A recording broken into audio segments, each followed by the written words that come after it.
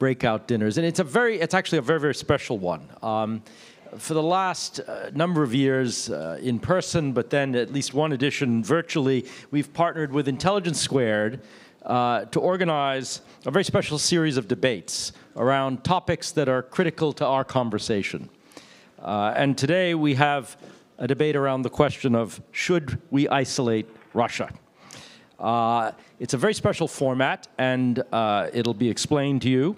But just to say, we're really delighted to be cooperating again with Intelligence Squared. We were talking before I came in here about why this is important to the two of us, and I think it boils down to this. I think the combination adds a very special value for our participants here, but also for the bigger audience that will see this. So we're very happy to be collaborating again, and we're very happy to have David Ariosto with us, host of Intelligence Squared, to explain the format, to moderate the debate. David, over to you. Thank you. Hello, everyone. Thanks for sticking around here for the last event of the forum. I'm David Ariosto. I'm the head of editorial of Intelligence Squared, also your host and moderator for tonight. But before we get started, I just want to thank the German Marshall Fund for having us here to do this all-important debate. You know, it's something because of the timeliness of this topic that we wanted to focus on. Obviously, Ukraine and Russia are topping the headlines very much every day.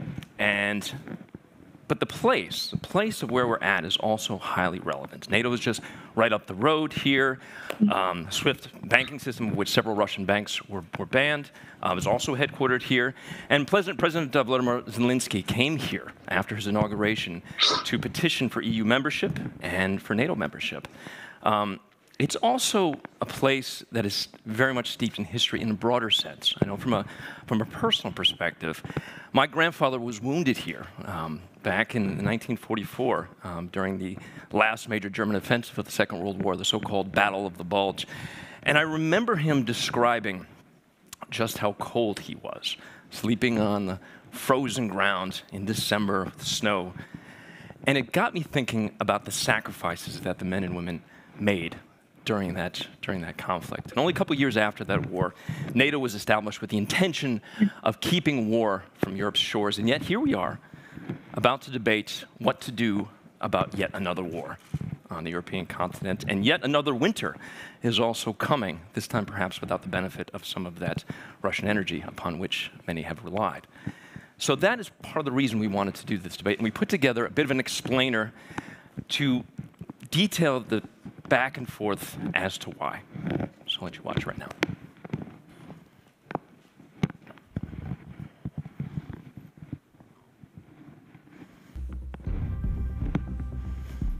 At the time Vladimir Putin invaded Ukraine, Europe was among Moscow's biggest energy customers. Not just coal and natural gas, but 1/3 of Europe's oil also came from Russia. In fact, the Kremlin plays an outsized role in world oil markets, accounting for about 12% of global trade. But with sweeping sanctions as a result of the war, much of that is in question. So is this campaign to isolate Russia ultimately a good idea? Those who argue yes say the Kremlin must be punished and that accommodations only embolden Moscow. Those who argue no say isolation is a dangerous gamble that could disrupt Europe's economies, influence its politics, and risk escalation. In tandem with the German Marshall Fund, we debate this question: should we isolate Russia?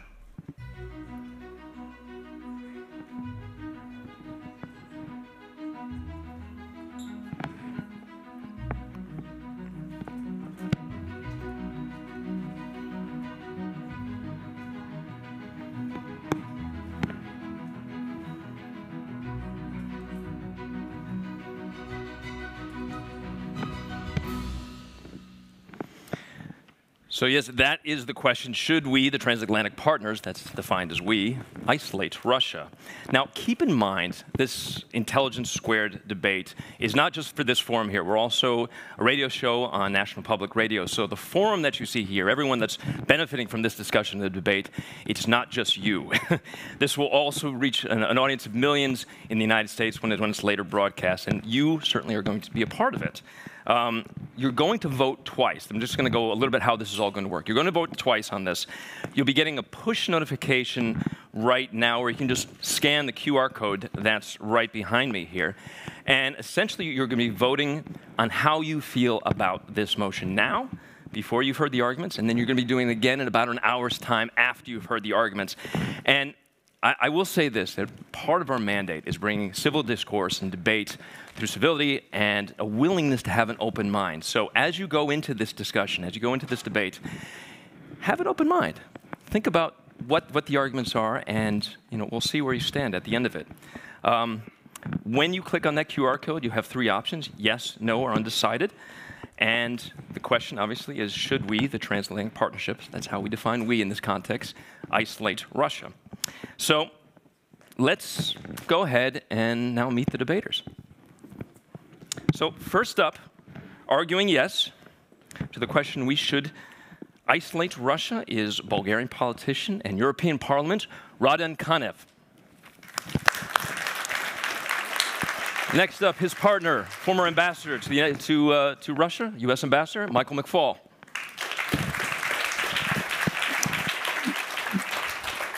Their opponents, Jonas Schinde, chief economist and Russia specialist.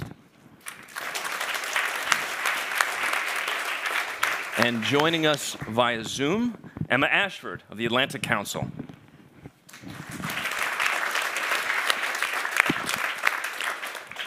So the way this is going to go is each debater will have their time in turn to give an opening statement, 3 minutes in length. And the first up is former ambassador to Russia, Michael McFaul. Michael, the floor is yours. All right. Thank you. Can you hear me okay? Usually this is when we say, I'm so delighted to be here. I'm not delighted to be here. I don't want to be here. I'm not a professional debater. These are really tough questions. And thank you for reminding everybody I'm a former ambassador, but I'm a real professor. I've been a professor most of my life. We don't speak extemporaneously like this. I was told to wander around. David coached me in this, right? We don't do this way. Usually there's an audience there. Usually there's a podium here. Usually there's slides here. That's how I normally talk. And usually we speak in 100-minute intervals, not 3-minute intervals. So I am not delighted to be here. But I'm here anyway, and I'm going to try to make 3 arguments in 3 minutes. Before I get to that, you already defined the we. Thank you for that, because I was not sure what the we is. I want to be clear for me, and I'm not saying this is for the rest of our guests today. For me, Russia in this debate is Putin's regime. It's not Russians. I don't believe in isolating Russians. I don't want to be very clear about that. The arguments I'm making is about Putin's Russian regime today. I'm not arguing about 300 years of history, although we're going to get into some history. Those are my definitions. And 3 minutes, oh my God, the clock already started. I didn't start my remarks yet, David. I've already lost 30 seconds. All right, 3 arguments in 3 minutes. One, I believe that for the transatlantic partnership, the United States, the liberal world, the free world, isolation is the better strategy to achieve our national and international interests than all the alternatives. And I want to be clear about this. There's a lot of confusion sometimes, well, certainly when I worked in the government for 5 years, about means versus ends. Isolation is a strategy to achieve something, as is engagement. It's important to define what are you seeking to achieve? What are your objectives? And this has changed over time, over decades for my country, but I would argue today for the objectives that are most important for the United States of America, vis-a-vis Russia, isolation helps us achieve our objectives better than engagement. So building a free and sovereign Ukraine. Does engagement with Russia or isolation help us achieve that end? Obviously, in my view, isolation is better for achieving that. Dealing with China. Isolation, in my view, helps us achieve our long-term objectives vis-a-vis China rather than engagement with Russia. Energy security. I was in the Obama administration. I worked in the campaign. I wrote a memo in the fall of 2008 why we should seek energy independence from Russia.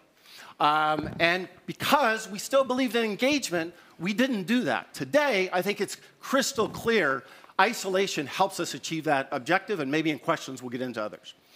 Two more arguments I want to make because the clock ticks very quickly.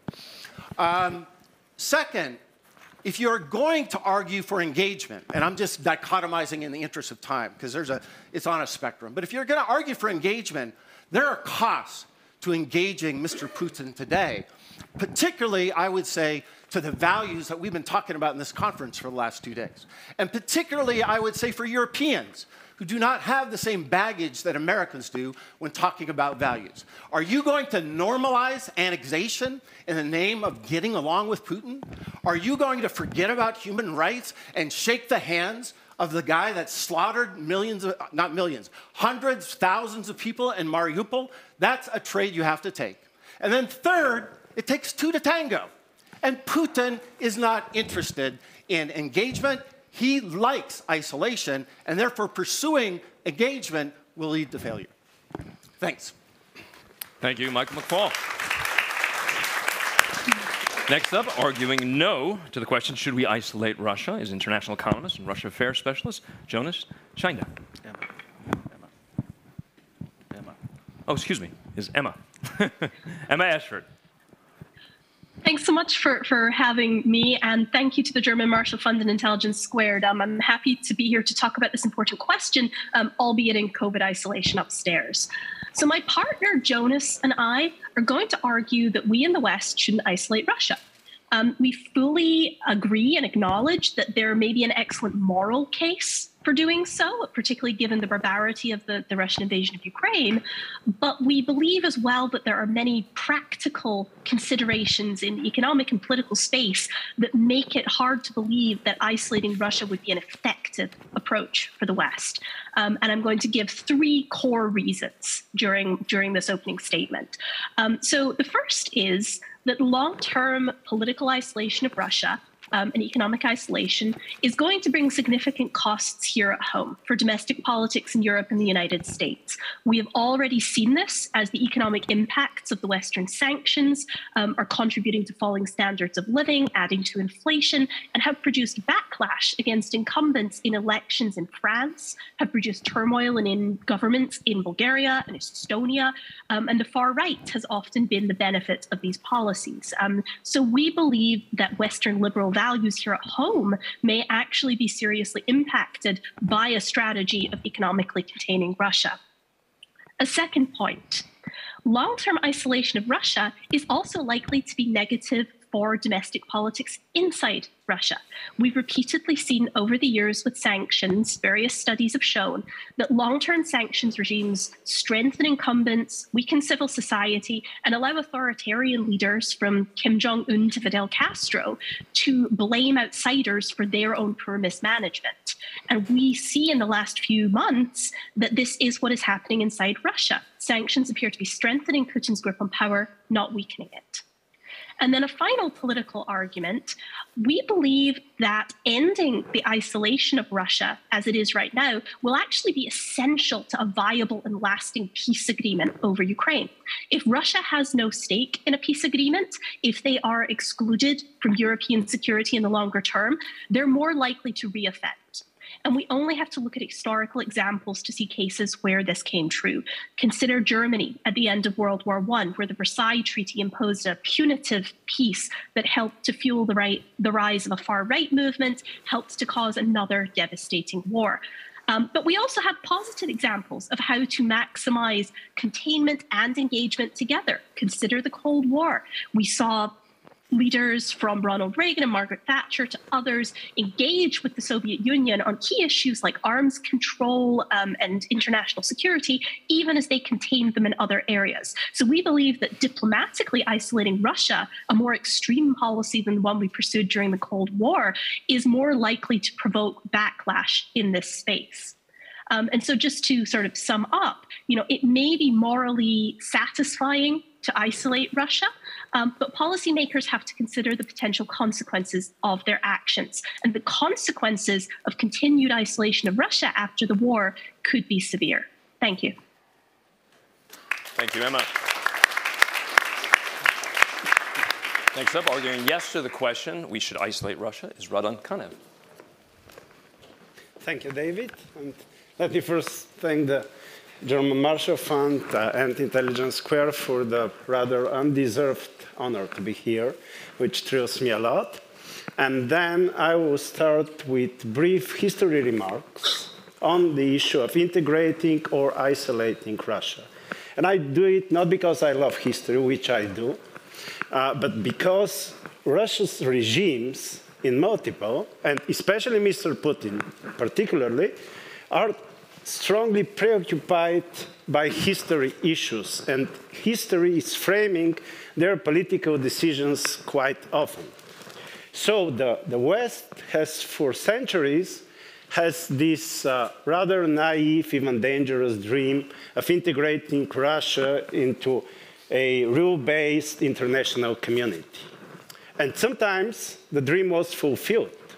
Russia entered the international community in the end of the 18th century by taking the lion's share from the partition of Poland, and thus setting the pattern of its eventual integration attempts.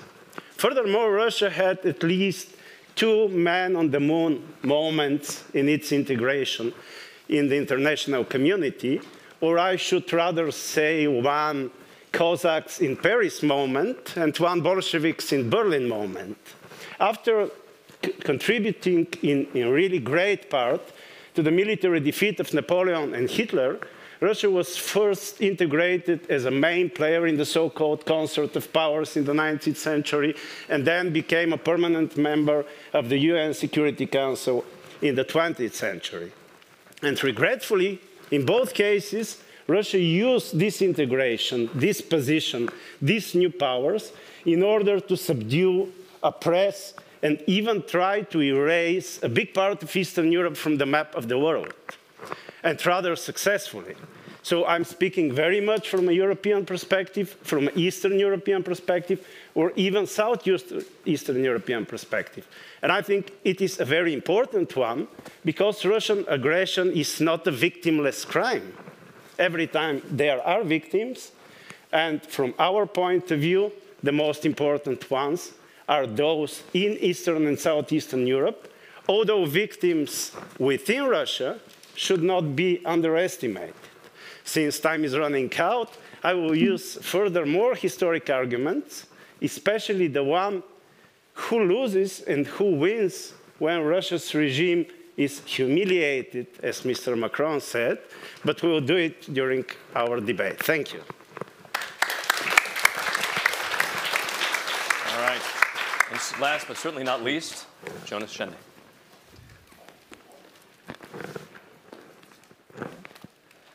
Well, I am pleased to be here. Thank you, everyone, for being here. Thank you to the GMF for hosting this conversation, the Intelligence Squared. I think it's a very important topic to discuss. And, of course, arguing the, reading the room and arguing the unpopular position, I think, is a little bit difficult. And I get it. I get it. We want to respond to Russia. Much of this forum is about responding to Russia. There's Russia, it's doing things, we've got to respond. Okay. Sure. But, even the question of this debate, should we isolate Russia, it connotes that we must believe that, in fact, such isolation is possible to achieve. And, I just don't believe so. And here's why. A series of really adverse economic actions were taken against Russia. And without giving much thought to the destabilizing practical impacts of such actions on the global economy. And, these actions were, and we can say now, absolutely unsuccessful in forcing Russia to reverse course in Ukraine. So from this standpoint alone, this policy of isolation has been ineffective. And that is the argument that I'm going to make today.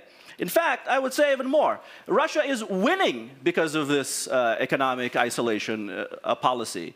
The income from energy doubled for Russia this year. They have a very strong fiscal position. They can spend all the money they have, and they can have a lot of grain. They can do a lot of things, and they have a lot of resources to go, to use. Is Russia isolated? Well, I don't know. You tell me. Its oil exports to China doubled. To India grew by 650% this year, and well, I think they're doing quite well. Conversely, elsewhere, we have a situation where everybody's feeling the pinch, particularly in Europe. We have rising inflation, collapsing standards of living, and the industrial base of many European countries is built, and particularly in Germany, is built on cheap energy from Russia. Without the energy, this base is eroding. Now, I would say more. There's one clear winner in this whole situation, and that is China. China's enormous resources, enormous labor pool, coupled now strategically with the Russian energy, is going to probably, and I would say very likely, lead to the rise of a global competitor in Asia that Europe and North America, our alliance, will have a very difficult time to manage. It's time to get pragmatic, and I encourage you to vote against this resolution.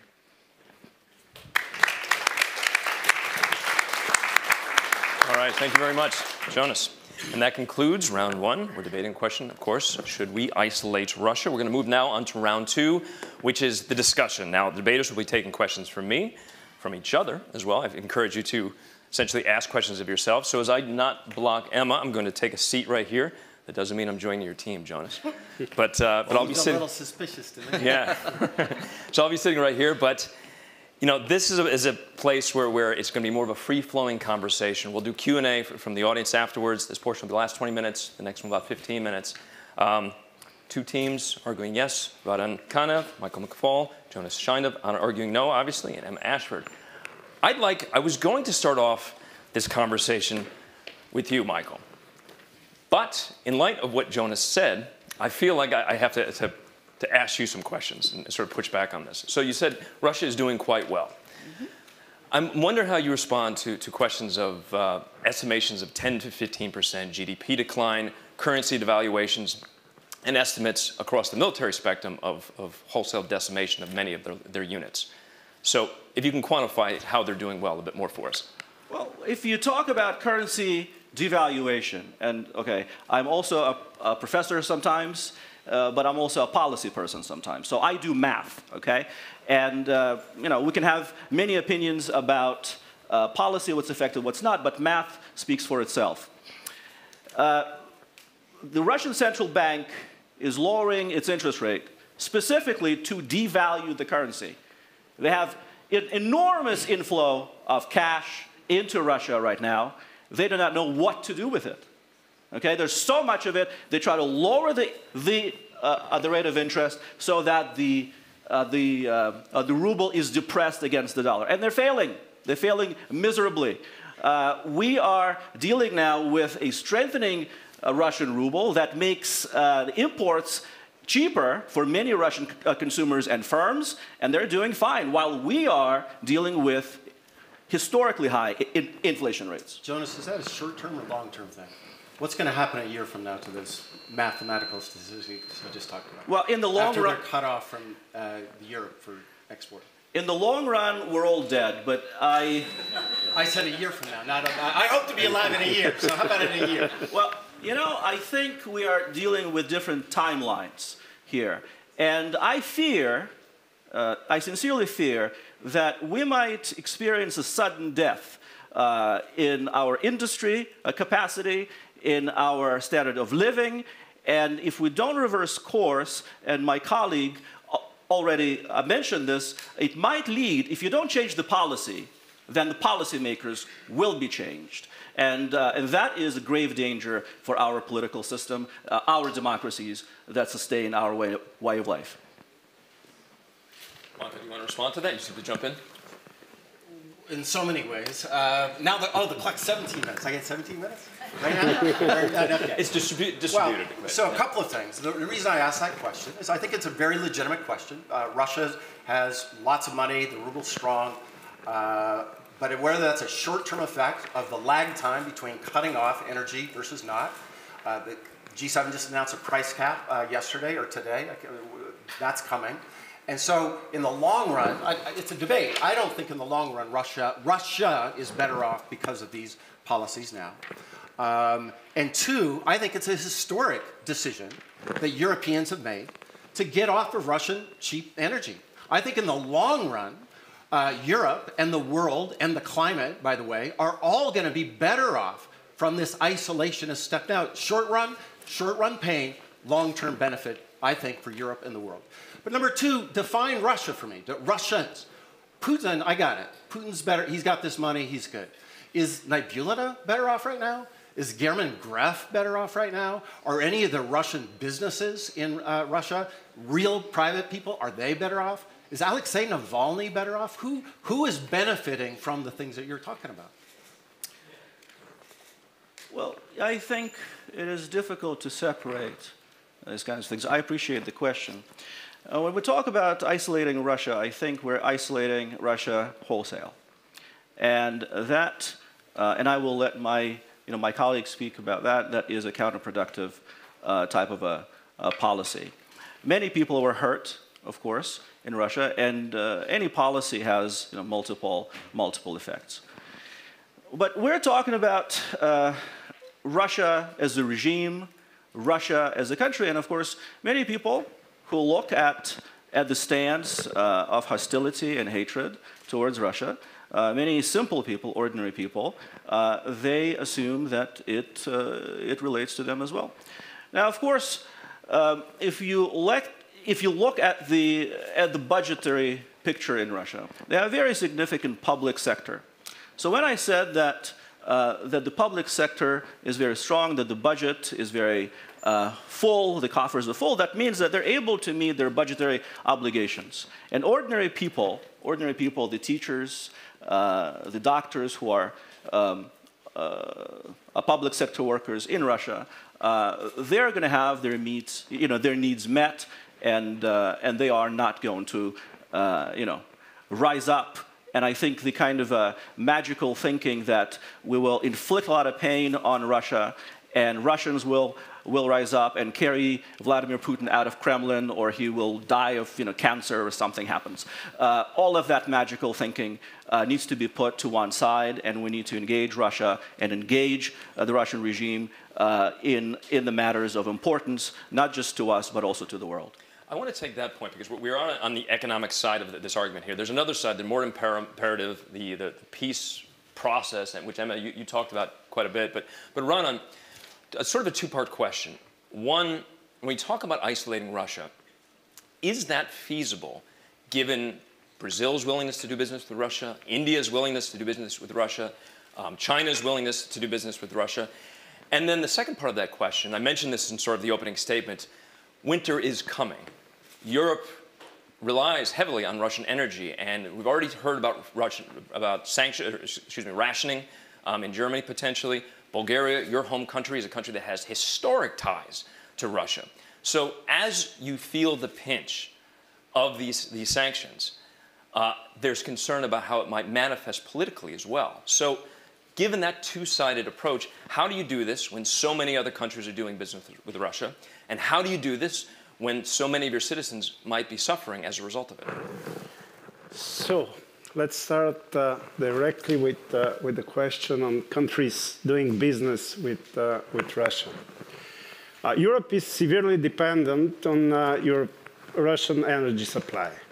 And this is no news. So here we have a huge problem as European policymakers.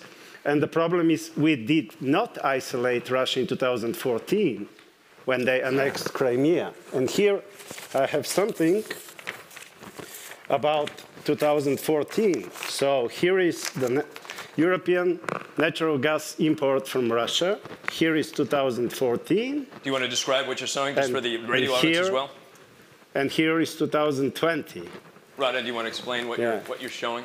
I'm showing a diagram of the European import of natural gas from Russia. So after Russia annexed Crimea, the share... it's going down, is what you're saying. No, it's going high. Oh, okay. It's going much, much higher. So Europe starts buying more. Instead of isolating the clear aggressor who annexed the territory of a sovereign country, we started, especially Germany and Italy, we started buying more gas and encouraging him for the next step. The share of Russian gas imports in Europe rose from 32 to like 40% of the European market because we gave him this price for invading Ukraine. But next, yes, we are dependent. We are overly dependent. But when it comes to natural gas, Russia is over 70% dependent on export to Europe through pipelines. Pipelines they don't have to China, and they obviously don't have to Brazil. And they have very, very poorly developed LNG technology, so they have nowhere to sell their natural gas if we cut it off. We have strong weapons that we don't use. But then, of course, comes the moral argument, which I find much more important. We are in the midst of aggressive war. And if we do nothing, because the proposal indeed is to do nothing, then what comes next? My country, Bulgaria, Romania, or Moldova, like the last one who is not in NATO and who comes after Moldova? We don't have answer to this question. Yes, it's painful. Yes, it hurts to impose sanctions, but we are in a war. We don't want to engage the bully. Then we isolate the bully. I don't see the third way. I'm glad you mentioned the moral aspect of this, because this is something I want to take to you, Emma. I mean, in your opening statement, you sort of talked about the moral imperative in terms of the humanitarian aspect of this. I'm wondering how you would respond to allegations, perhaps not toward you, but allegations of appeasement or conciliation in terms of, if the transatlantic partnership does not act, then what we've seen in South Ossetia with Georgia, what we've seen earlier in 2014 with Crimea, and earlier incursions in Donbass and Luhansk. If NATO is not willing to engage militarily, which seems clear, at least from a boots-on-the-ground perspective, how do you respond to the question that isolation is sort of the next best move, or perhaps the first best move? The argument that I started to make in my opening statement, I think, which is that containment and isolation are not the same thing. And I think we should be very clear about that. Deterrence and isolation are not the same thing. There are plenty of things that we in the West can do in order to militarily deter Russia from invading NATO countries, in order to help countries like Moldova or indeed Ukraine after this war to defend themselves and make themselves too difficult for Russia to take action against. But those steps don't necessarily involve isolating Russia, cutting it out from the global system.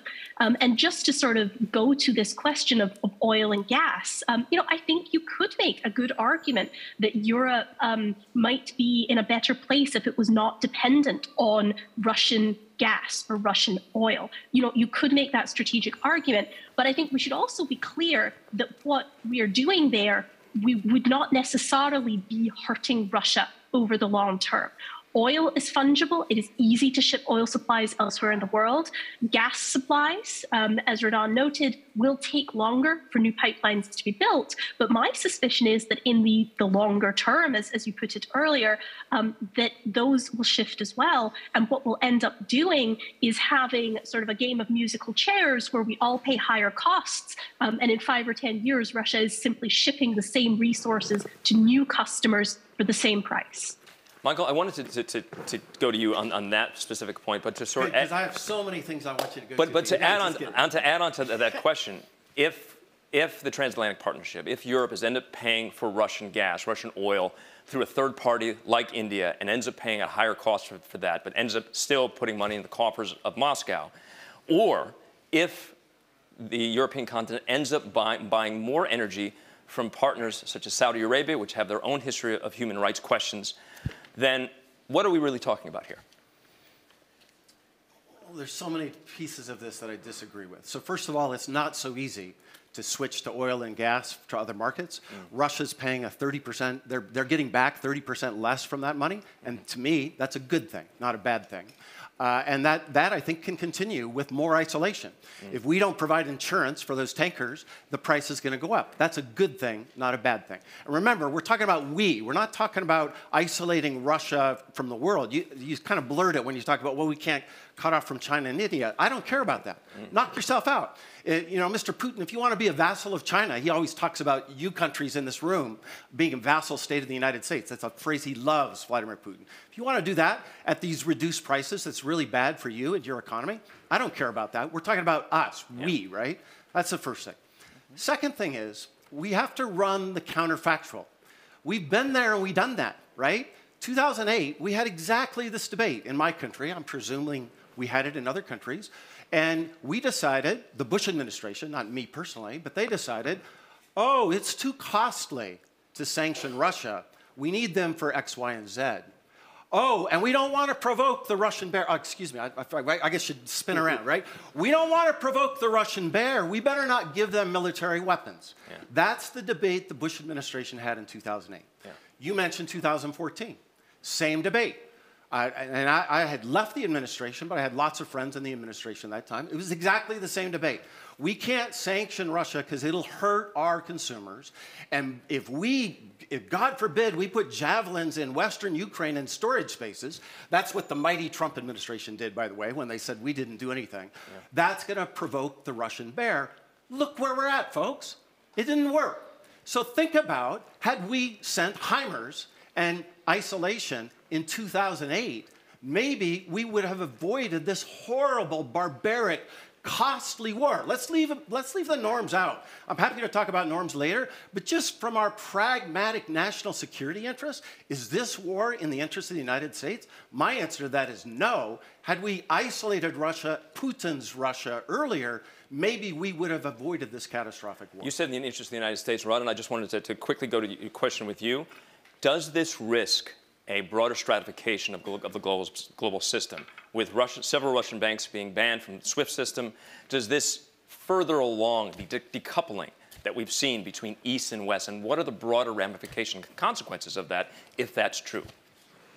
I don't think economically and let alone politically isolating Russia is really dividing the world on West Bloc and East Bloc as it was. We are not in a new Cold War by a very simple reason. Today's Russia is in times weaker than Brezhnev's Soviet Union, and still much, much more aggressive on the international scene. And here I want to refer to Emma and what she said about President Reagan. My God, he did isolate the Soviet Union. He did isolate it for a very long period. He blamed it as an empire of evil, and I lived in communist Bulgaria back then. And my God, we felt very, very isolated. I had Uncle Sam with his nuclear weapons attacking my school every day in the school newspaper, you know.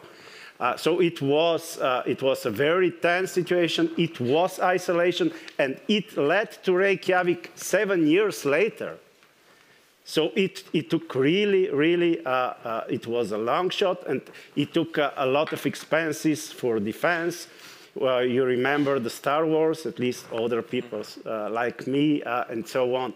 So Reagan is a very good example in favor of what the West is doing now. All right, so I want to take one more question to you, Emma, maybe perhaps more than one. If not isolation, then what? Some mixture of deterrence to prevent future Russian aggression against NATO or against other European countries, combined with some level of post-war engagement. And something we haven't really talked about in the course of this debate is the time scale that we're talking about. I think, you know, that there's not necessarily a great argument for changing course for the West this instant. But in thinking about how we bring an end to the conflict, we should be thinking about how to build some engagement with Russia how to use the lifting of some of the sanctions that are in place to actually buy concessions to Ukraine at the negotiating table as this war ends, and then think about how in the long run we deter Russia. I think that's more effective approach, sort of a phased approach to ending the war and moving past it, rather than necessarily just talking about sticking with the approach that we have ad infinitum. Jonas, I want to ask you the same question. If not isolation, then what? Well, let me just tell you that it's always fascinating to listen to tenured professors and bureaucrats talk about... Which one am I? Oh, yeah, I think both. No, but you know, I think it's fascinating to hear them say, well, you know, there's going to be a little bit of unemployment. There's going to be some hurt for the consumers. You know, it's okay. It's worth it. There are, you know, people, you know, out there, real people who, you know, millions of them are going to lose jobs. They're going to lose livelihoods, and this is a self-harm. We're talking about isolating a country. And usually the isolation, you know, the sanctions, usually they work when the target is small. You can deal with it more effectively. But when it's large, like Russia, we heard yesterday that the size of the economies like Spain or Benelux, that is very misleading. Because if you recalculate it with the purchasing power parity, then you're going to get to $7 trillion. When you take a look at the Russian economy and realize that it's under monetized, then you're going to get to $9.5 trillion. That's not nothing.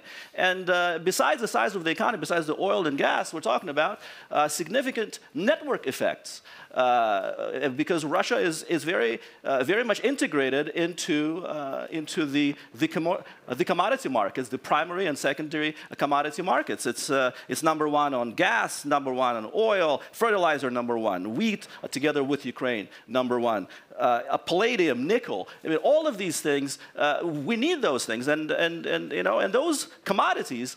If you want to have the split in the world and a severe deglobalization into the two worlds, the West and the rest, then it is quite achievable because oil is going to be consumed and gas will be consumed, just not here. And here we're going to have inflation and unemployment and all those things that can destabilize our society. So if not isolation, a cooperation where it makes sense.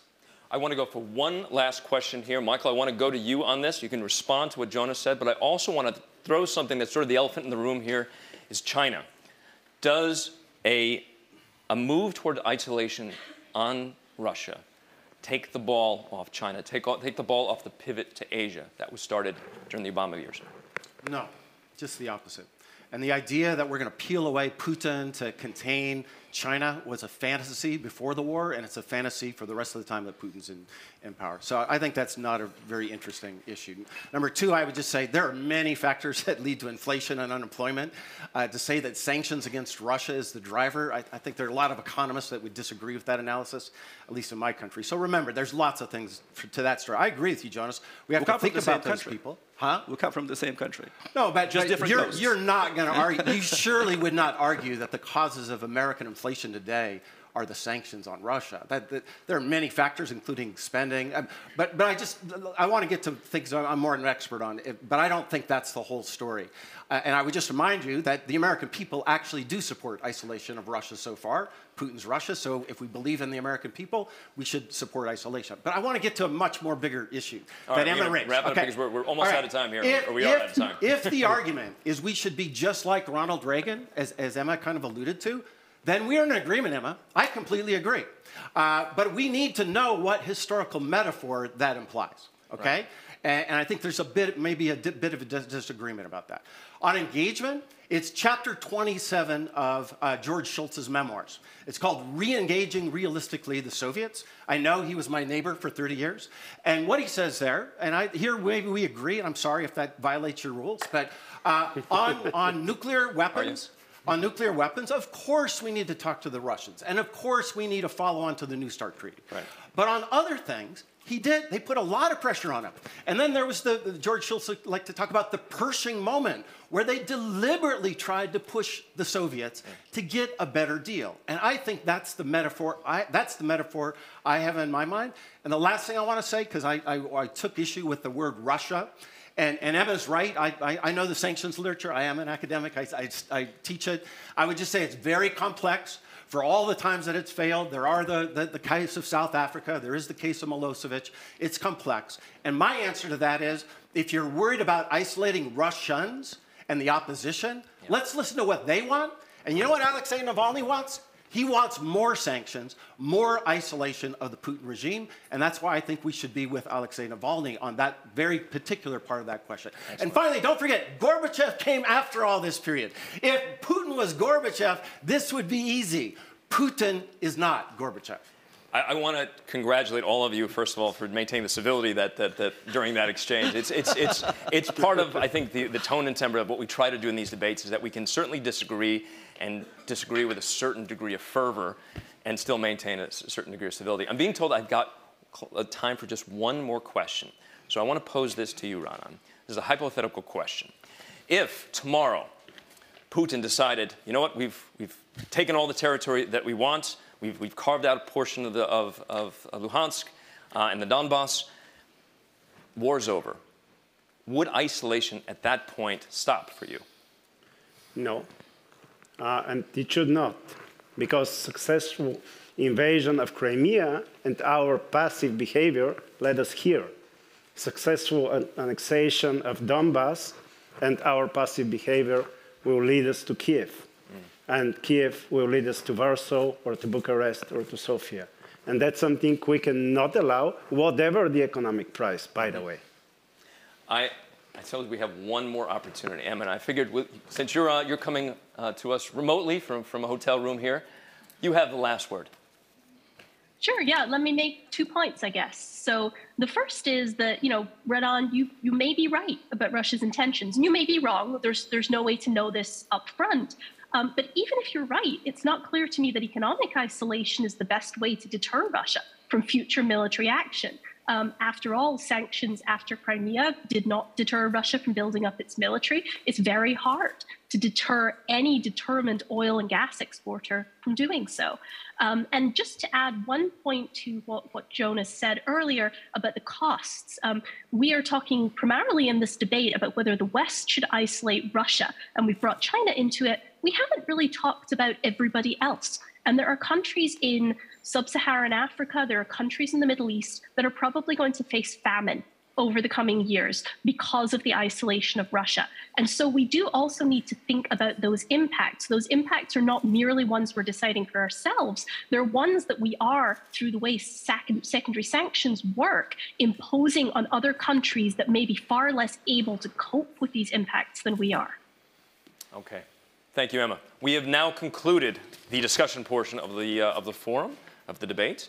Now we're going to go to Q&A. So as a reminder, we've got 2 teams of 2 here debating the question, should we isolate Russia? So we'll be passing the microphone around to anyone who wants to speak. Please say your name, stand up. When you ask your question, if you're watching the live stream, you can do it in the chat as well. Let's keep these questions concise. Do make them questions, please. A lot of statements at forums like this, but make them in the form of a question. And also, this portion of the debate is meant to move the conversation forward, so please don't debate the debaters. Okay. Should we? Gentleman over here? Hi there, John Emerson. My question is the food crisis that has been exacerbated by this war really the result of sanctions? Or is it the result of the war and the actions of Vladimir Putin? Michael, would you like to take that? Yeah, absolutely. Vladimir Putin. That's easy. If we wanted to end that right now, the United Nations could get together and engage Vladimir Putin and open the port. It's not sanctions that's causing this. It's Vladimir Putin. And I think that's, I don't know. I don't think that's a contentious issue. It's open the port in Odessa and we'll avoid famine. It's really that simple.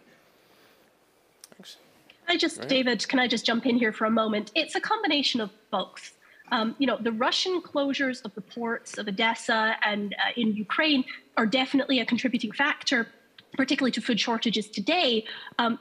But the question of whether fertilizer will get out to states, seed stocks will get out to states in the next year or two, that is much more to do with sanctions and the Russian response to the conflict. And so it is in many ways a mixed cause, but the sanctions are certainly exacerbating it. Ukrainian prism and spending the last 5 months as waking up with the air raids in Odessa, exactly.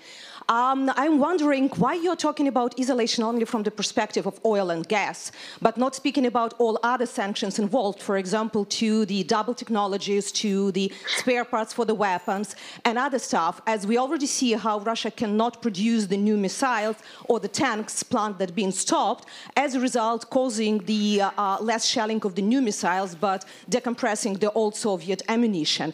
So my question is why you're so much manipulating just with the oil and gas, forgetting about all other hundreds of type of sanctions that been in place or could be in place. So just to jump in here, so your question is just the focus on the energy within the debate itself? Yes, because the no team de facto spoke only about oil, gas, and the revenue from these. Sure. About all other sanctions against That's a good question, yeah. Yeah, do you want to take that? Thank you, because it's right in my notes, and I forgot I didn't have enough time. 3 minutes is not very much time. Is it in the American interest, I don't want to speak for the we, but is it in our national security interest to sell chips to Russia, right? My answer is no. It's not in our national interest.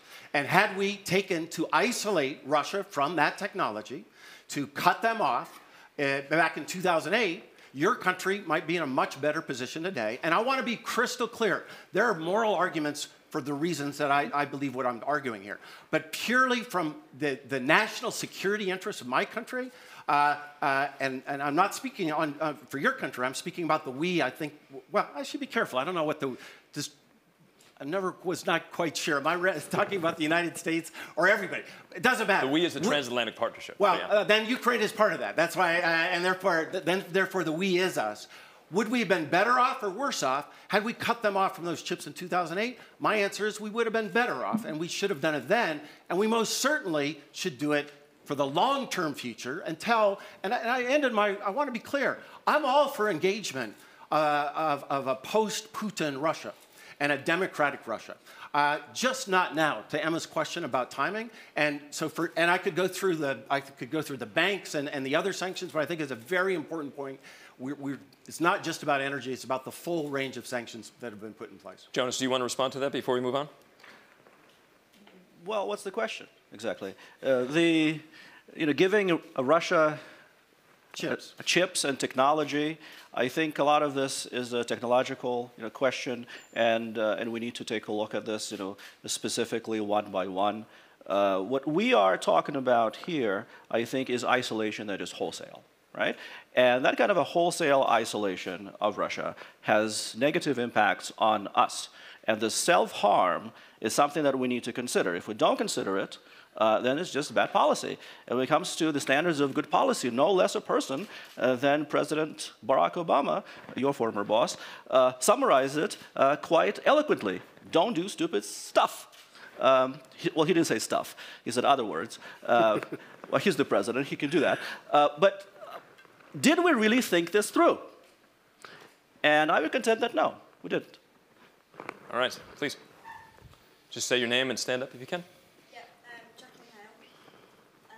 Yeah, the question was, should we isolate Russia? And I'm questioning, can we isolate Russia? And thinking about how he looked Putin at the BRICS summit last week, the Africans and the Indians, doesn't look too isolated on the world stage. They don't look very convinced by the offers made so far by the transatlantic community. The coercion, the persuasion doesn't seem to be working even in Africa. So my question is, what can be done to bring these other parties, the rest of the world that didn't really enter this debate very forcefully until right at the end when Emma mentioned it? How do we bring them on side? They're part of this isolation strategy, surely. I want to, I'm interested in keeping the debate moving along. This question was asked earlier on in the debate, so in respect for you, I do want to keep the debate moving.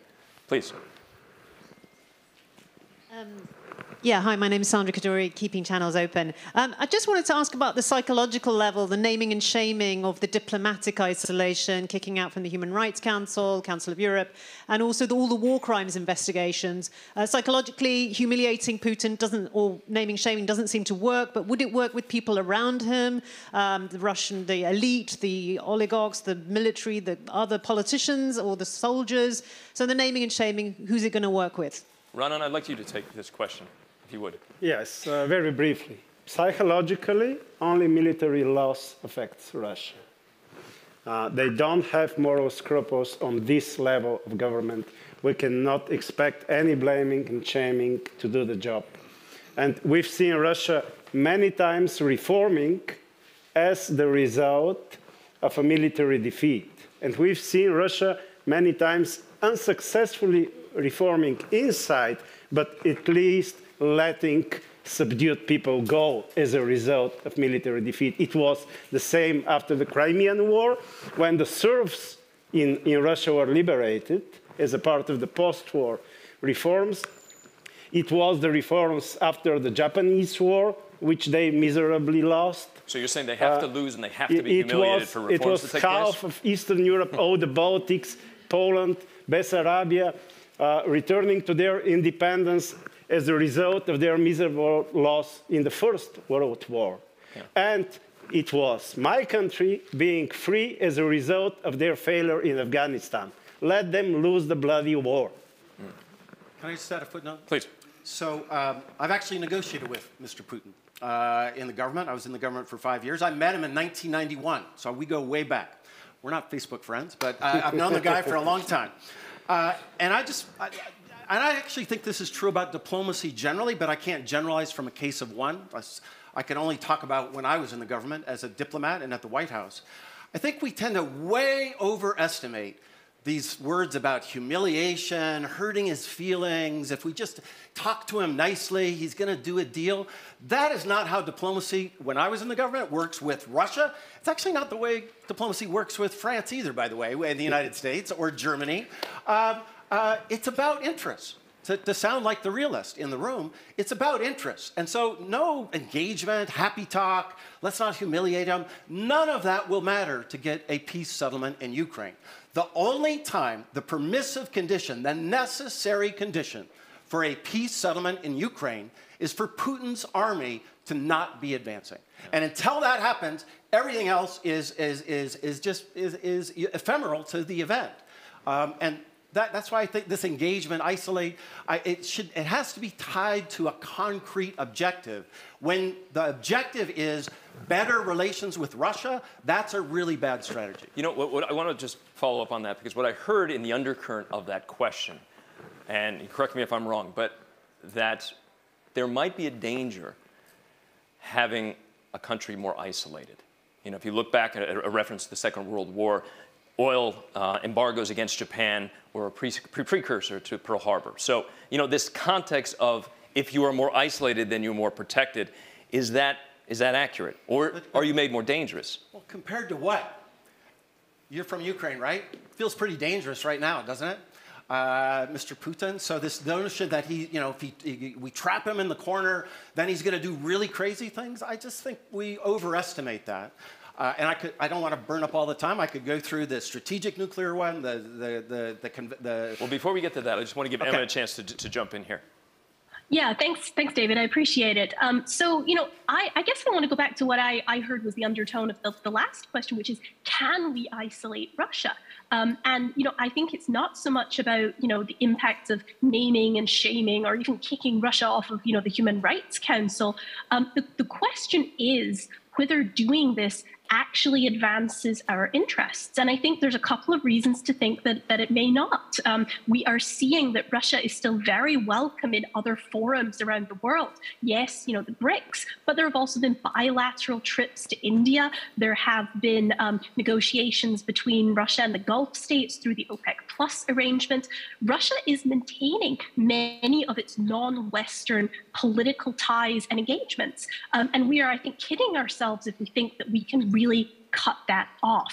And so, I don't have this picture of engagement as being some happy thing where, we all go for a picnic with Mr. Putin and we're friends. That's not what diplomatic engagement is. Diplomatic engagement is about states achieving their interests. And right now, much of the rest of the world is telling us that even if we try to isolate Russia, they're not willing to do it. Okay, we've got about 3 minutes and 50 seconds left. We might have time for 1 or 2 more questions. I want to go to this woman here in the blue. Hello, Teresa Fallon, Center for Russia, Europe, Asia Studies. I want to ask this learned panel, what, if you said move this further along, what about the Arctic? I mean, if we see a very weakened Russia, how is this going to affect geopolitics with a strengthened China and Russia kind of entente? What will this mean for security in this region and geopolitics in the future? I might add space onto that one as well.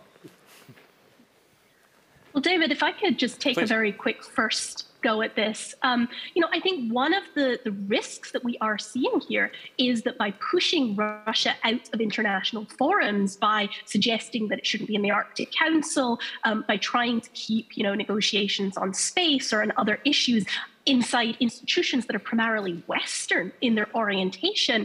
Again, as Jonas said earlier, we are advancing towards a point where we might see more of a bifurcation globally.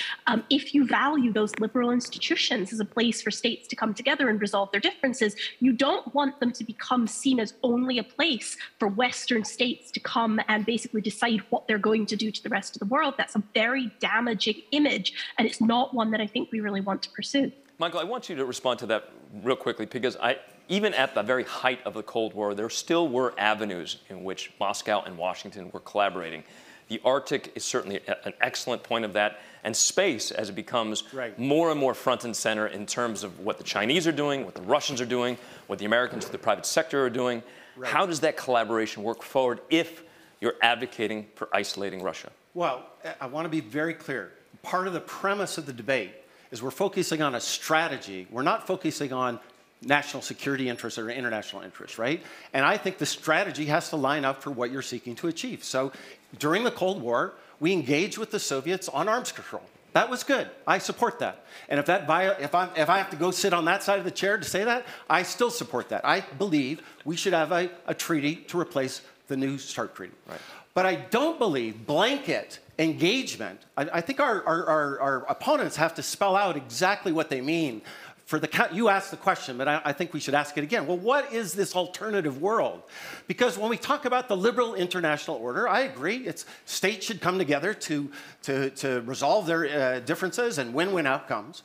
But when you violate grotesquely one of the core norms of that very international system, why did we set it up? To stop annexation in Europe. And so we're just going to say, well, now that the war's over, come back in, Volodya, let's bygones. Let's just all sit down and negotiate. I actually think that undermines our ability to achieve our long-term goals of preserving the liberal international order, of preserving democratic values. I actually think that serves our interests. I don't think it's just some namby-pamby, wouldn't it be nice to have values? No, I actually think values is one of the core things we have vis-a-vis China, vis-a-vis other autocratic places, especially the Europeans in the room. We've got a little bit of a problem with democracy in my country right now. So that, to me, that's the trade-off. You guys keep saying there's a trade-off. I think it's right. The inflation versus sanctions. But tell us the trade-off you're willing to do. You're willing to go shake hands with a guy that's going to annex 20% of Ukraine in the name of what? To not isolate them? That is a trade-off that I don't think is worth taking. Rodden, I want you to have the last word here. Is there an area of cooperation or a carve-out in this isolation strategy that you would get on board with? And would you get on board with if circumstances and situations on the ground started to change? First of all, Russia obviously exists. So areas of cooperation will always be there. Isolation doesn't only mean sanctions, but isolation doesn't mean war. And one thing we want to achieve through isolation is not having war with Russia, because they're obviously crazy enough to go even there. But we are, thanks God, we are not. Of course, there are fields of where cooperation could be and would be needed. For example, what was proved to be effective with Mr. Putin in the early years of this millennia with the war against terrorism. He was an ally back then, at least until Iraq, which was your mistake. So, of course, there are certain possibilities, and of course, this conflict will be settled at a certain point somehow. And I hope that through economic pressure and through providing the weapons needed to Ukraine to defend itself, obviously more than now is needed, the war could be over by economic exhaustion of Russia, because it won't be the first time Russia loses wars because of economic exhaustion. It will be the 5th or 10th time. Every time they do it because of this. So this one, we need the same result. Okay. And that concludes round 2 of this debate. I just want to thank the audience here for some of your great questions and the debaters for keeping it civil and having the kind of exchange that we might expect of this kind of forum. We're going to go to closing arguments now. This is your last opportunity to convince the audience and the millions of people around the world, particularly within the United States, where this will be broadcast on NPR, that your side is right. So first up, closing arguments, 2 minutes in length. Radan Kanev, should we isolate Russia? Thank you. So, what I heard from our honorable opponents are mainly 2 arguments. The bully is far too strong, so we'd better accommodate him. And the bully is doing quite fine economically. So, I will end this debate from my side with an example from my own country. We have strong pro-Russian feelings in Bulgaria. We have very strong economic ties. And all the way around, we tried to accommodate. We built the Turk Stream. We opposed European sanctions. We declined the possibility to send weapons directly to Ukraine, all about accommodating. The final result was that we were the very first European country to have its gas supply cut off. That was the result of accommodating. And then, just final sentence about the economic well-being. After our gas was cut off, we still pay our debts. And Russia yesterday defaulted on its. That's it.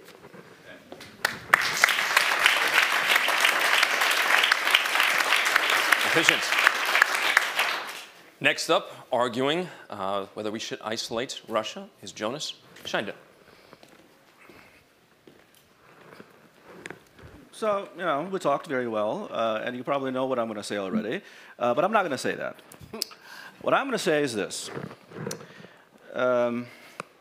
Putin's, they come and then they go, right? But Russia remains, and Russian people remain, and with all this talk and excitement about the hostility and mistrust towards Russia, I think it's very easy to lose the forest behind the trees.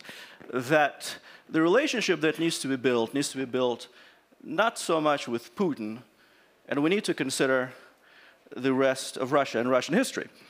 Now, you were behind, Radan, the Iron Curtain, and you felt isolated. I was behind the Iron Curtain too, and I remember. Behind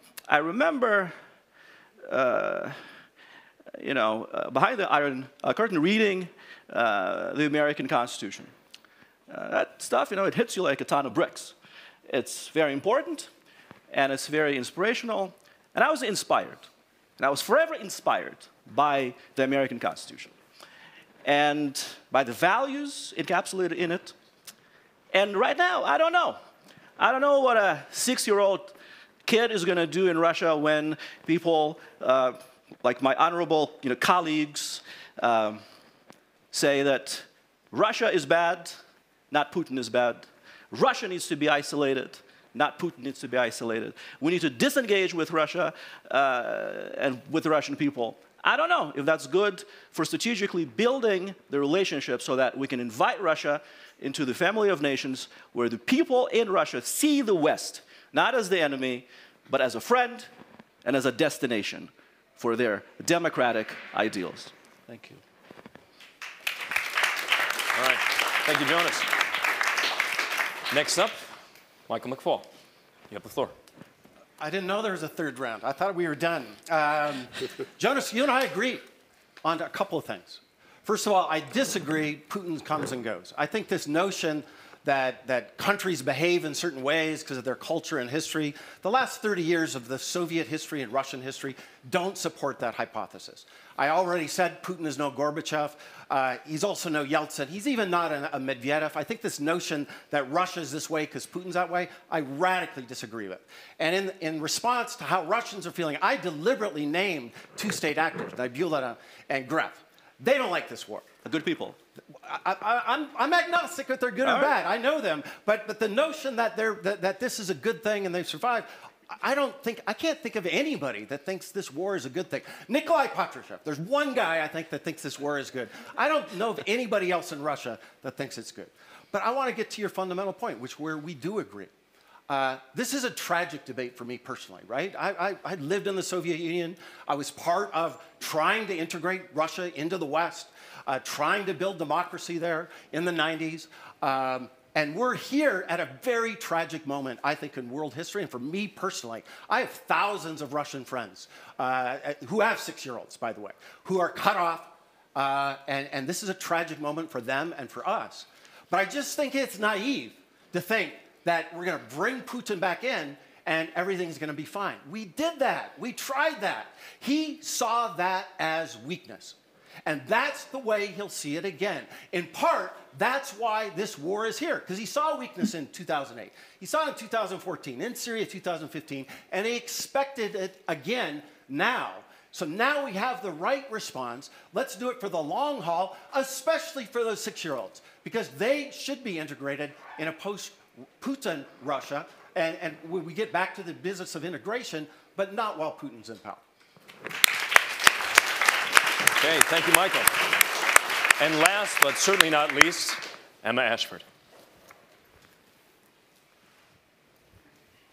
Well, I'd like to start by thanking my fellow debaters for what is, I think, a difficult conversation and a difficult question. And so, I could end here by telling your arguments again, right? I could tell you that it's not possible to isolate Russia. I could point to $5 gas prices. I could point to the fact that support in the United States has dropped 15% for punishing Russia in a month.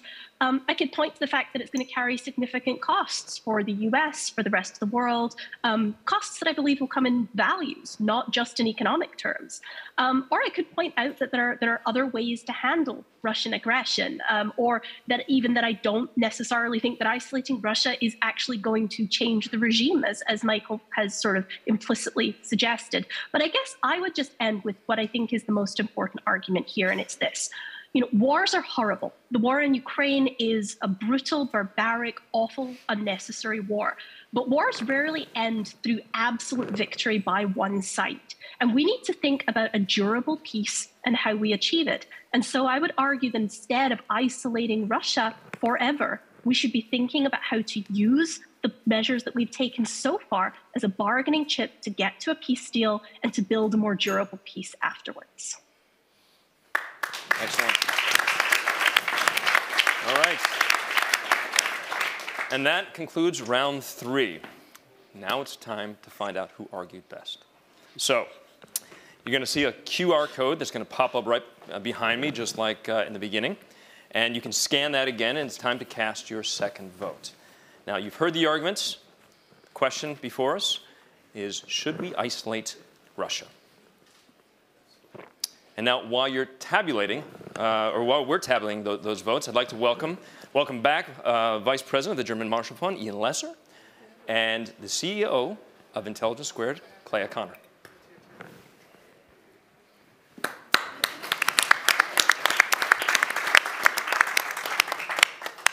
Hello. Hello. Hello again. Go over here. Okay. So as we start to tabulate these votes, Ian, I wanted to start with you. This is the first forum that you've put on since 2019, the first in-person forum with the German Marshall Fund here in Brussels. Why is it so important? I mean, the purpose of, as great as Zoom connections can be in terms of connecting us all around the world. Why is this sort of the rubbing shoulders and being in person so important? We were talking about this a little bit earlier. It's a super question, and actually, it would be a wonderful question for a debate. Does in-person matter, right? My answer to that would be yes. I hope you all share that view. It really does matter. I mean, imagine having this discussion, and it worked very well with Emma. But imagine having this discussion purely virtually. It's simply not the same thing. So that's a very basic and sort of reason. But I mean, the more profound reason is we're getting together a lot of people who have missed each other, have missed having these conversations in person. They simply are different, and there's a lot that goes on the margins of Brussels Forum that you can't capture virtually. Right. So it's a huge asset. So if we want to have a debate about it, I would say the virtual formats that we developed during COVID enabled us to reach far more people than we had been able to before. So I think for relationship building and for this room, policymakers, experts, it's hugely important for us to be able to reach the general public and actually have the free exchange of ideas in a bigger, broader way. The virtual format works pretty well. No, I'm going to split it down the middle and say that's why we do things in a hybrid way. Like today, this was our first hybrid debate, actually. Yeah, and that's true. the German Marshall Fund team pulled it off beautifully. And so did you. Oh, thank you. To that point about policymakers, I mean, I mentioned this in sort of my opening statements. NATO is right down the road here. Policymakers are rendering decisions on this very topic and how we all sort of move forward in this. Clay, this question is more for you, not only in terms of the content of what you heard tonight, but in terms of the format. Why is debate, in terms of your perspective, a way to sort of elicit some of these perspectives that you might not get otherwise? I think it should inform the decision-making process for policymakers. You're bringing both sides together for a transparent, unscripted, real conversation. And that's how we're going to arrive at finding solutions to these big problems. So if there's one takeaway that I'd want to leave as the person running a debate company, it's that we'd love to see more debates. We'd love to see more debates coming from our elected officials, from our public officials, from our policymakers. And there's all these tools now, like we just discussed, to make them more available. Ian, what's different about this session compared to past sessions that you've had? Not just the fact that we're kind of emerging out of this pandemic. We see sort of a scattering of some masks in the audience, some not. Is this okay? Is it not? Look, I mean, I think it goes back to the point I think we were making earlier when we were chatting. There's something about this combination of this forum in this place with these audiences and the format and the debate style that you've got that adds value.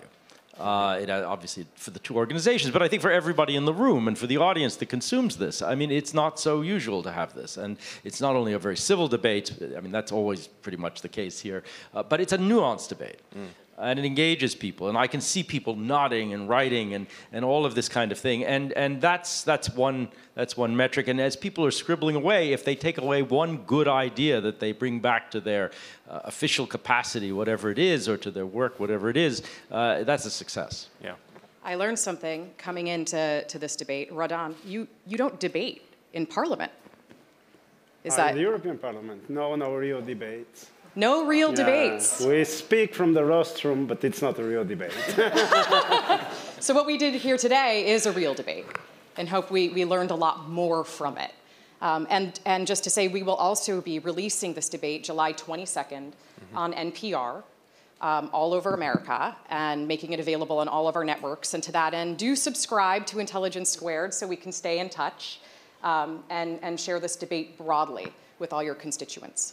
I wanted to say something in terms of the taxonomy of these debates. One of the things that we look for when we're putting these things together is two people on one side that might be coming at something from a different perspective. So Michael, you as a former ambassador, an American, Radan, you a parliament member, Jonas, you as someone who grew up in the Soviet Union, but also coming out from an economics background, and Emma, wherever you are, you bring in that political science aspect of this and also sort of the cross-border side of the analysis. So, in doing this, we sort of look to bring sort of that texture, and that's kind of why you don't see this as this is not the shouting match that you might see on cable news. This is meant to be a nuanced discussion and certainly fit for this forum. And the questions that all of you answered today were quite fascinating. But Ian, I wanted to bring it to you.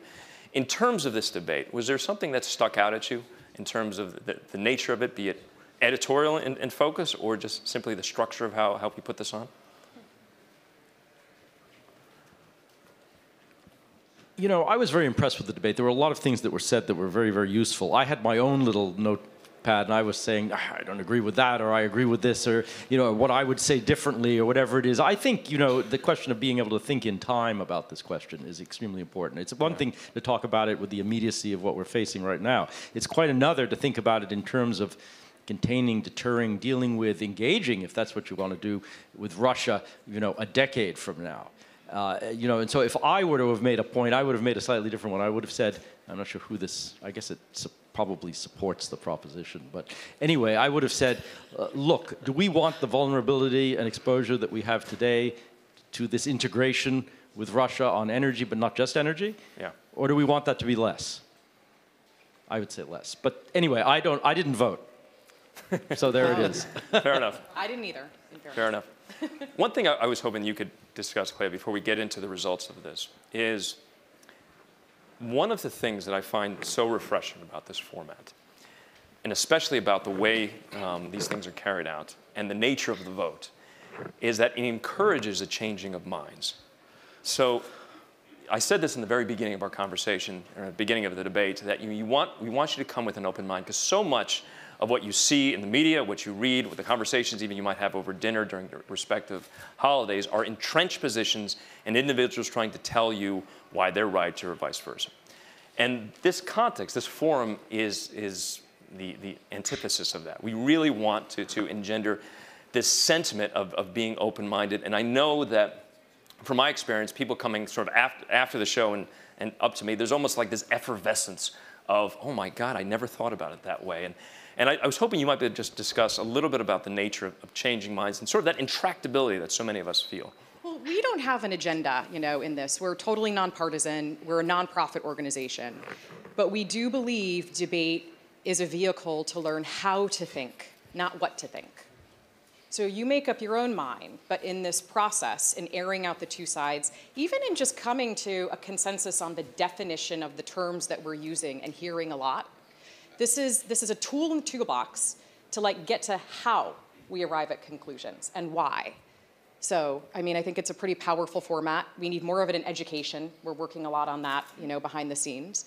But would just kind of encourage you to maybe even take this format, because you went to Oxford. This is an Oxford-style debate, which means active listening is probably the most important function, is really giving your opposition time to express their ideas, really think about them, and respond to those specific points, not ad hominem attacks. You didn't see any of that today. You didn't see any talking over each other. You didn't see anybody avoiding any questions. And that's really a testament to the debaters on this stage, who are really courageous to stand up in front of the world and take on this motion. And I think they deserve an extra special round of applause for that. Thank you, Clea. All right. Thanks, David. All right. Thank you very much. We have the results, the moment all you've been waiting for. So remember, what we're looking for is the difference between the first and the second vote to see who has changed the most minds. And here it is. The motion, should we isolate Russia, before the debate, in live polling of this audience, 65% of you agreed with the motion. 17% were against. And 18% were undecided. Those are the first results. Now remember, what we're looking for is the difference between that first and second vote. How many of you have changed your minds? And here are the results. So, for the team arguing in support of the motion, the first vote, 65. Second vote is 66. The side won percentage points. Now, to the other side, how many of you did they sway tonight? Let's see. The team arguing against the motion, the first vote was 17%. The second vote was 31%. That side pulled up 14 percentage points. That's enough. The team who argued no to the motion, should we isolate Russia, changed the most minds. But remember, that's just the vote tonight. We're going to keep this vote open To our broader audience, in terms of the broader listening audience on National Public Radio, on podcasts, and online.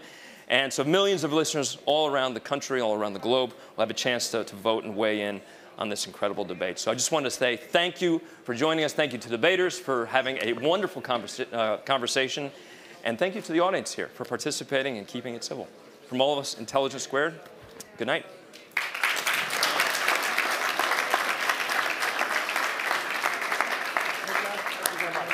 Thank you. David, thank you. Thank you very much indeed. That was really super. I hope you'll all agree. If I could just get your attention for a moment. We now have a set of breakout dinners, actually 11 of them.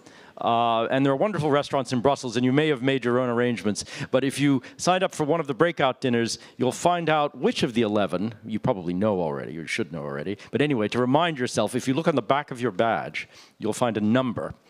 And when you go outside, you'll find people who will help you find that dinner. They're all over Brussels, actually. So please do follow their directions. And it's very important that you go to the one that you signed up for. So enjoy those dinners. They're always wonderful. They're off the record, and they're very lively. And they're usually very good restaurants, too. So thank you.